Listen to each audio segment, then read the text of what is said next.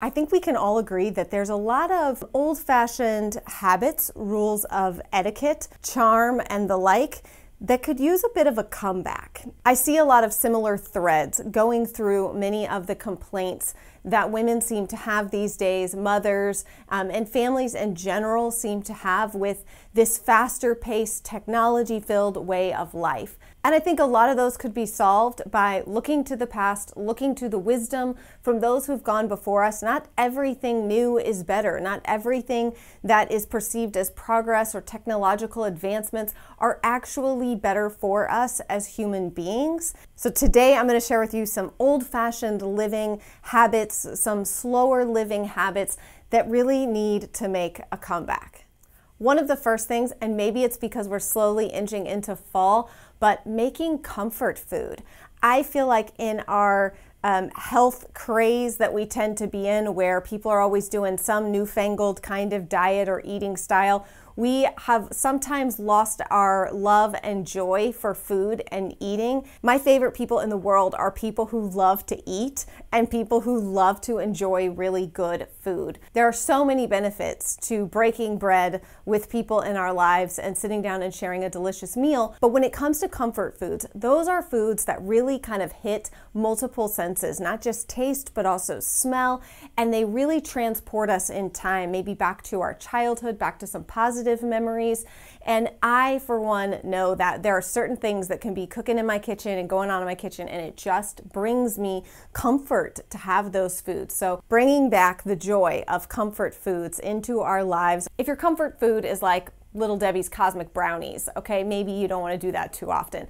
But I really am thinking along the lines of like homemade tomato soup and homemade chili and with some really good cornbread, just things like that that maybe take a little more time to cook. There's a little more investment on our end to stew something or brine something or roast something. It's definitely a habit I think we need to bring back. Speaking on that same topic of comfort foods and the idea of breaking bread with those you love is the idea of eating together as a family. This is something that I feel like is completely lost on our generation and the ones after us because of how we have worked ourselves into a tizzy with schedules and sports and activities and after school and all of these things. It's actually not super common for people to sit down at the table and eat dinner together. Even though we are home together as a family all day, it is sometimes even hard for us to do this because everyone's got their chores and their different things going on. And it's something that I notice a huge difference in my family, our connection with each other, just taking the time to sit down and eat together. I realize that it's complicated, and if you've got schedules and activities, maybe you can't do it every single night, but trying to work it in as many nights as you possibly can. Bringing back the idea of sitting down together as a family to eat a meal is a habit that used to be absolutely common and pretty much done every single night. And now I would argue it's probably far more rare than it is typical. And when you do sit down to eat with your family, slowing down to enjoy conversation, enjoy your food, somebody who kind of does life at breakneck speed sometimes, and sitting down to savor our food is another way that not only can we, well, help ourselves out in the, sort of diet department if we're not shoveling food in our face. It makes me think of the scene from Renaissance Man, which is one of my very favorite movies, where the drill sergeant is going around while the guys are eating their breakfast. They're in the army, and he's like, eat, eat, eat. We eat now, we taste it later. We don't want to live our whole lives eating now and tasting it later. We want to savor our food, savor the conversation, savoring the togetherness of having a meal with people that we love. Maybe you are already doing all these things and you're like, psh, this is not helpful to me. I'm already doing these things. That is fantastic, but I promise you it's far less common than you think. Speaking of time is truly, I will get emotional if I talk about this too much because my oldest child is 16 and a half. And my youngest child is 3, turning 4 soon. Time is the most precious thing that you have. I see my time with my children slipping through my fingers like sand, and it's breaking my heart every single day because the thought that they are going to grow up, and I have so many exciting things for the future, being a grandma and visiting my kids, and there's so much to look forward to, but it is so hard for me to let go of the idea that I have my whole family under this one roof together where I can protect all my little baby ducklings. It's slipping through my fingers, and well, we could go to Mamma Mia, but we're not. It's slipping through my fingers, and it is so hard. And if you are in the younger years of motherhood and you are in the trenches right now, I want you to know how fast the time goes. And I know everyone says that, and you're like, I can't savor it. There's poop on the floor and goldfish everywhere. I know, but trust me, one day, none of that will matter. You will look back and laugh at all of that. So time is the most valuable thing that you have with your children. Spend as much of it with them as you possibly can. You will not regret it. There's so many decisions in life that you can make that you might have regrets about, but being with your children, spending good quality time with them is something you will never regret. Rushing through life is no way to live life. If it means you need to remove obligations off of your plate, if you need to pull your kids out of a couple of activities, if you guys are all just overbooked and overstressed, don't rush yourself to death, okay? Start saying no, pull out of things, back all the way back out, and like slow entry back into things as you feel that you can. Don't go through life and think that you have to do this breakneck speed. It is not a requirement.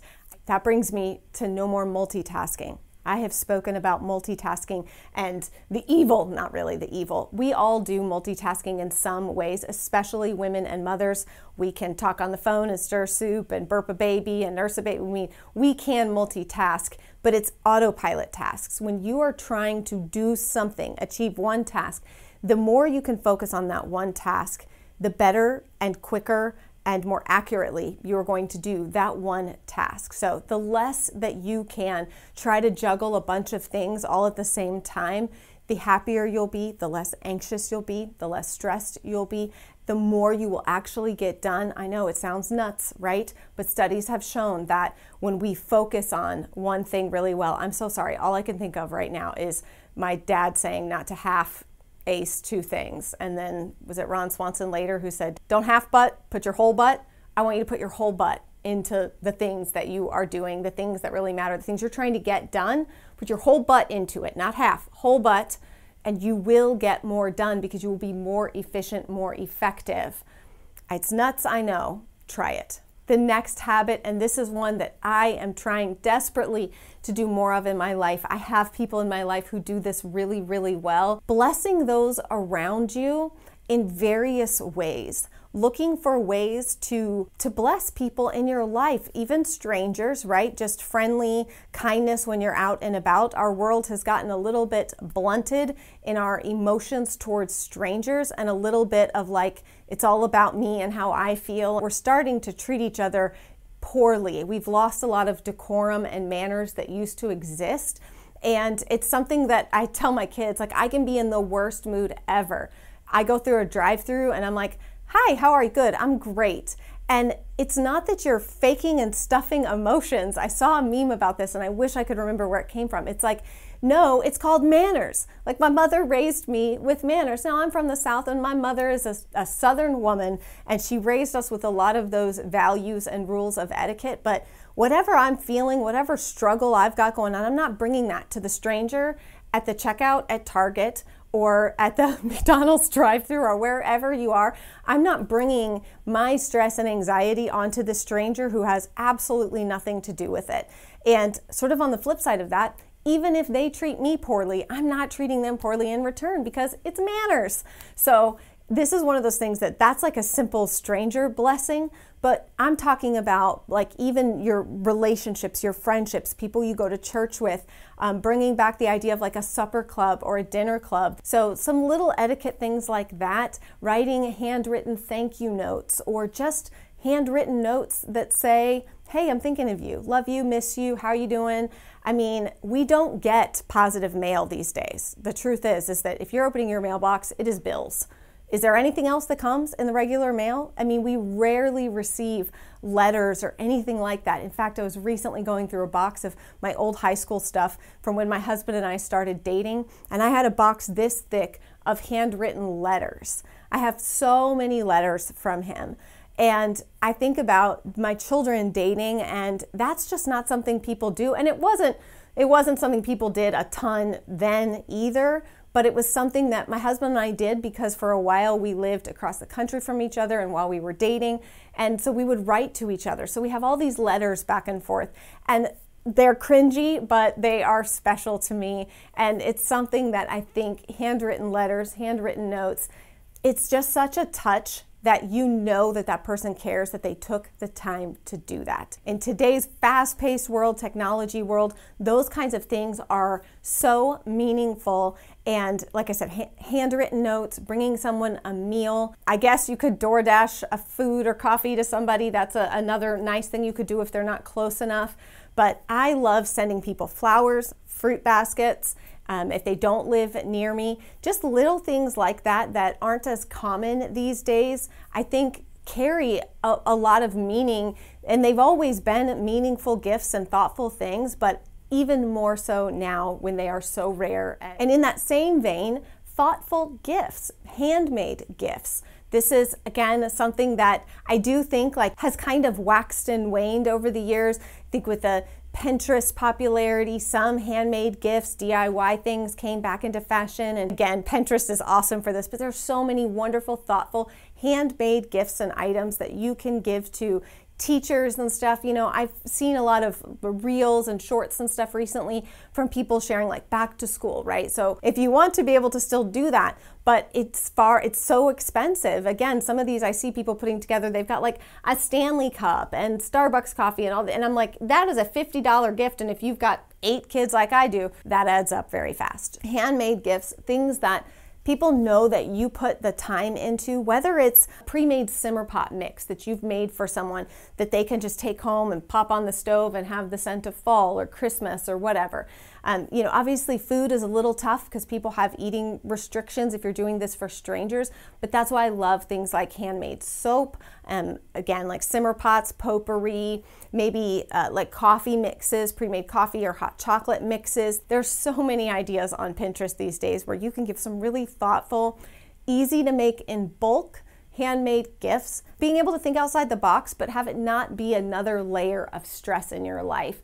The habit of thoughtful handmade gifts is one that desperately needs to come back. Speaking of, making your own soaps and detergents. This is an old-fashioned way of living that I think could save us all a lot of money. I recently made some laundry soap. I will link that video down below if you want to see. I did both a dry recipe, like a powder recipe, as well as a liquid recipe. It lasts forever, and it comes out to being less than $1 a gallon, 75 cents or something a gallon. It's so affordable. It's one of those things that was very common. Everything didn't have so many ingredients in it and things that we didn't know what it was and how to pronounce it. It was pretty simple and we didn't overcomplicate it. And I, like everyone else, am grateful for many of the more modern products that have been created. Some of the stain removers, I just used one yesterday to remove makeup stains out of my vanity stool that I did not make myself. I didn't know if I was going to be able to rescue it, but I did with my favorite stain remover. So I love products as well that work really, really well and can do more for me. But there are some very simple, basic household products that can get really, really expensive. It's kind of crazy. Price of those, I mean, $5 for one small bottle of multi-purpose spray is nuts. That's nuts. I am learning myself how to make a lot of these products. And again, I always tell you guys, if I can do it, you can do it. If I can do it, a monkey can probably do it. But it's one of those things that is not nearly as hard as you think it is going to be. Not only will you be very proud of yourself, but you will also save yourself a lot of money and learn new skills all at the same time. Next is meaningful furniture in our homes instead of whatever is trending at the moment. I say this with 2 IKEA cabinets behind me. I have started to value and incorporate more of heirloom furniture, some older pieces, vintage antique pieces. Again, some people are just, they've always been like this, right? But one thing I do see is that I love home decor, and if you follow those channels and those Instagram accounts and stuff, it can be really, you can feel like, well, gosh, I need this and that. It's a West Elm in our house, and I need all of these expensive things. Some of my favorite pieces of furniture in my home are hand-me-down pieces of furniture, and let me tell you, they're the most durable. They last. Things are just made differently now than how they used to be. So being able to incorporate pieces from the past, pieces from antique stores, pieces from your family that are passed down, if you want them in your home. Don't feel like you have to fill your home with a bunch of, clutter simply because it's a family heirloom.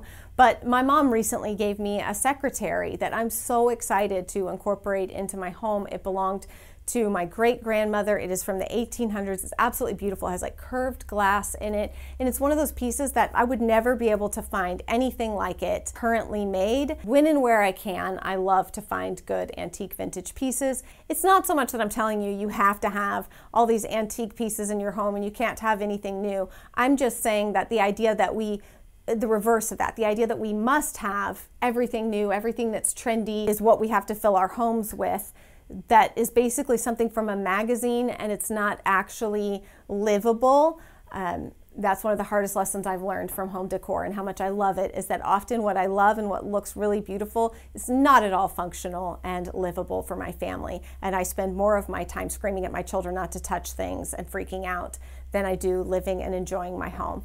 And I, for one, don't want to live like that. Last but certainly not least is to live in the physical world and not constantly living in the metaverse, the online world. I utilize a lot of technology and a lot of the advancements that have come with technology. Believe me, I am very grateful for those things. I can already see for myself kind of the dangers of that road and going too far down that road. And so it's become vitally important to me that I am raising my kids in the physical, real world, making sure that not only are we enjoying good documentaries about things and watching something, a video or whatever, but that we're physically going and enjoying those places in real life. We're smelling them, we're feeling them, we're seeing them.